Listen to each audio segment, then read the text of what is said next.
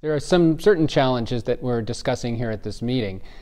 We learned about established infections, emerging infections, re-emerging infections. The challenge is to be cognizant of the fact that we have to do our best for many, many millions of people who are afflicted by these infections around the globe. And it's easy to be taken in by the headlines.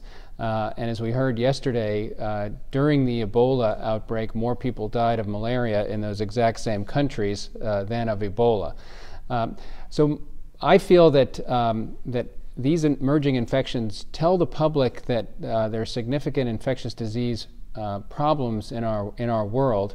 We have to be cognizant of them, and we also have to be thinking about the diseases that have been here for centuries, if not longer, that continue to afflict our populations. And it's no secret that my particular field is tuberculosis, and we're now the #1 single infectious cause of death in the globe. That's an ignominious distinction.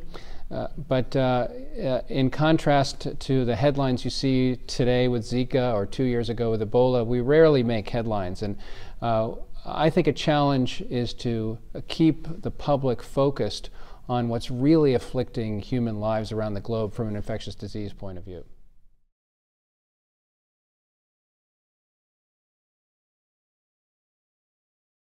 There are important opportunities that these emerging infections put on the table for us. I would like to say at the beginning, it's very important to develop better tools for these emerging infections, but that's not the reason I went into this field.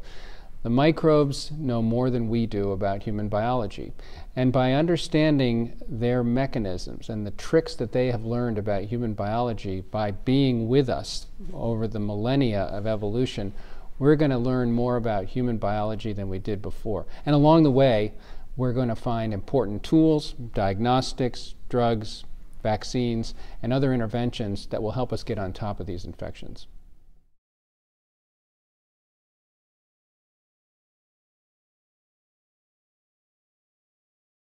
That change would be a faster diagnostic for tuberculosis.